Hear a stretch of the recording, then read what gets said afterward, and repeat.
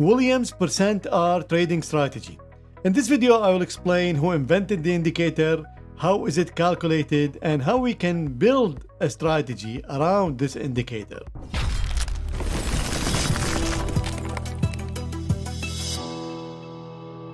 Hello, my name is Ali Casey, and welcome to StrategyQuant's channel, where we discuss investing, finance, algo trading, and everything else in between. Basically, we want to make money in the financial market.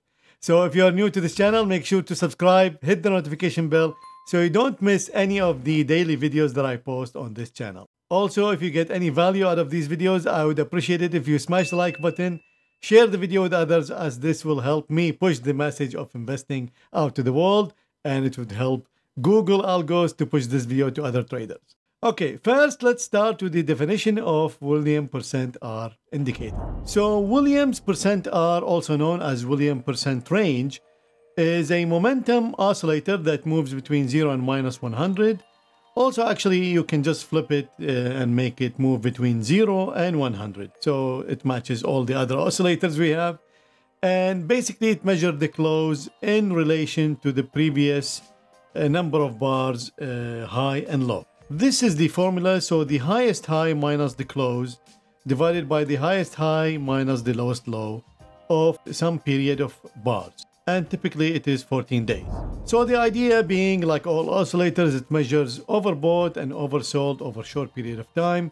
And if you extend the range, it actually can work as a momentum, where it actually, you go long when it's overbought and you go short when it's oversold. Now this is extremely close to another indicator. So the stochastic indicator, which is kind of the same thing.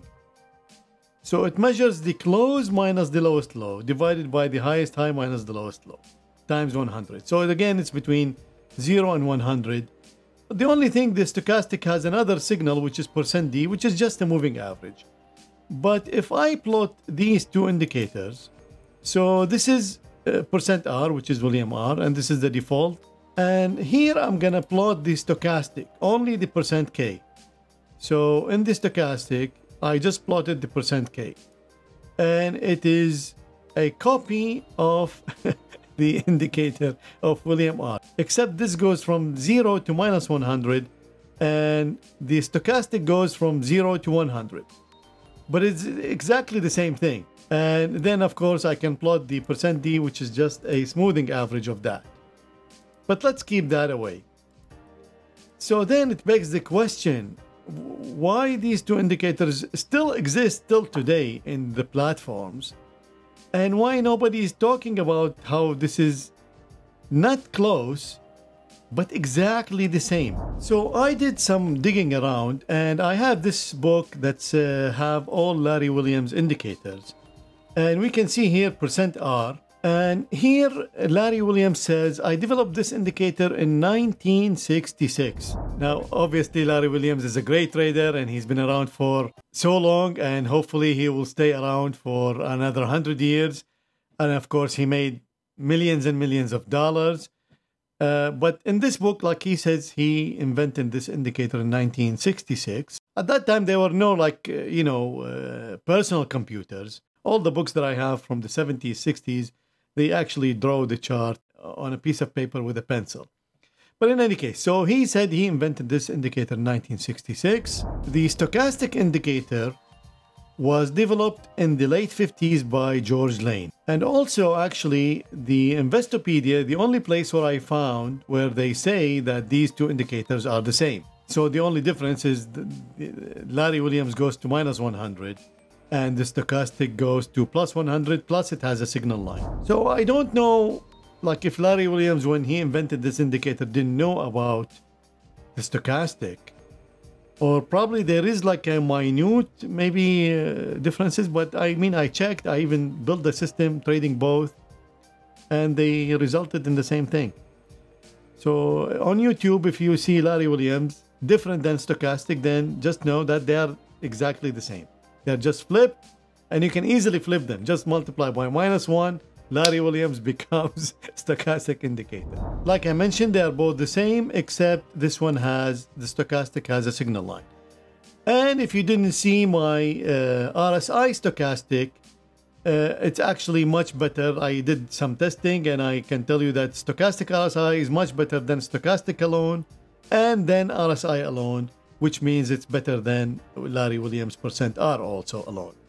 And you can see that all the dips are there in stochastic RSI. And here in TradeStation, I built Larry Williams and I just plotted 3 days moving average and another one 3 days moving average, just to mimic the stochastic. And as you can see here, it's exactly an opposite of the stochastic.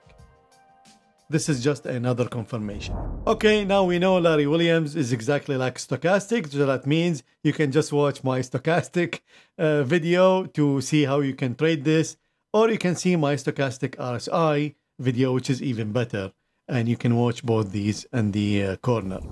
So here I picked the SPY, which is the mean reverting instrument we know, and I loaded all the days, and then we're trading 100 shares, no options here, and no commission, no slippage.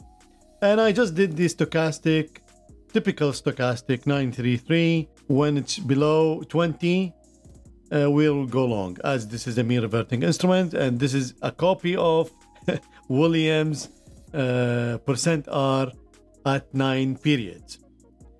And we will only exit after 1 day. So if we run a full back test, and of course it's gonna work, we know.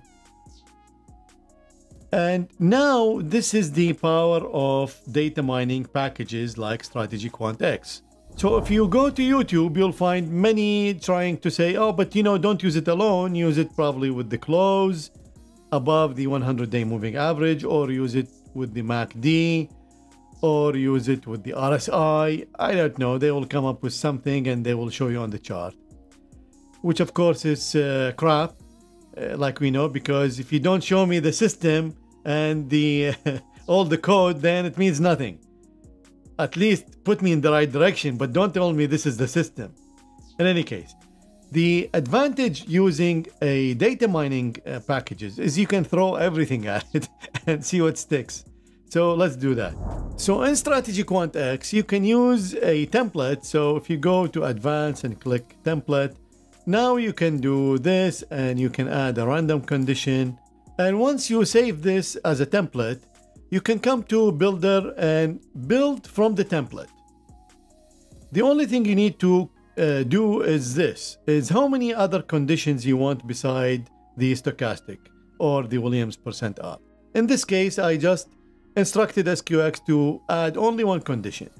And then in the data blocks, I switched everything on. So here 401 and 100 blocks. So there are 500 blocks, and of course with all the variations in it. And I only did the profit factor 1.2, return to drawdown ratio above 2, and number of trades above 50. And then I asked it to build 1,000 strategies, which it did. And here they are. And the only reason I'm showing you this, of course, these are garbage strategies, most likely overfit. There's no robustness testing on them. But I want to show you the ideas that you can get out of this package.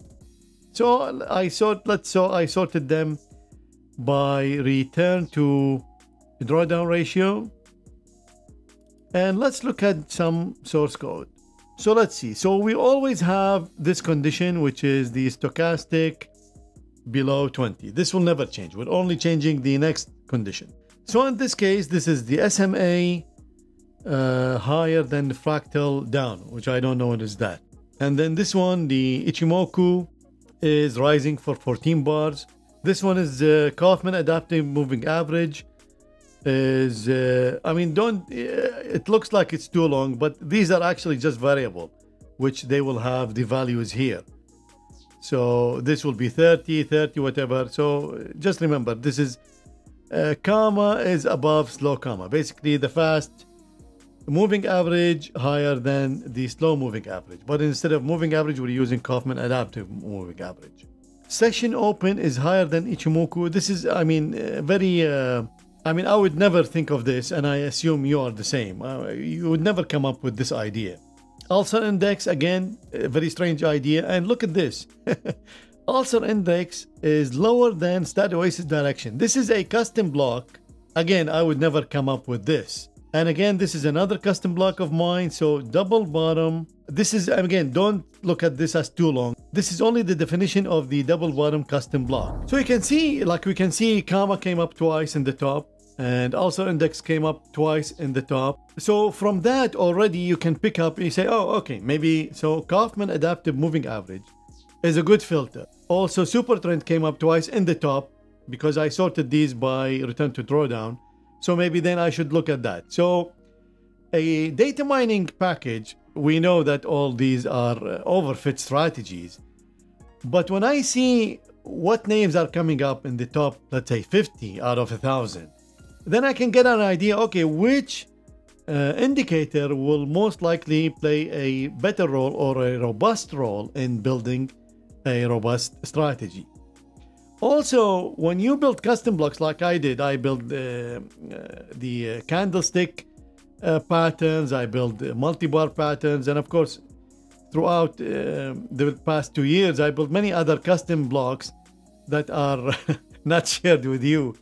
But it's really nice that you can see when I build these custom blocks, they were never meant to be acted as a filter, but now that I include them, they come up as a filter. So you can see we can use the data mining package for our benefit, even though we know what we are building. We are building an oversold on a mean reversion instrument. So as usual, I hope what I showed you now shed a light on another path that you can take using these data mining packages to formulate a more robust strategy. As always, if you have any questions, I'm happy to answer them. Or if you have any comments, please do share them down below or join the Discord server through the Patreon link down below. And as usual, good luck with your trading, good luck with your investing, stay safe, and I'll see you soon.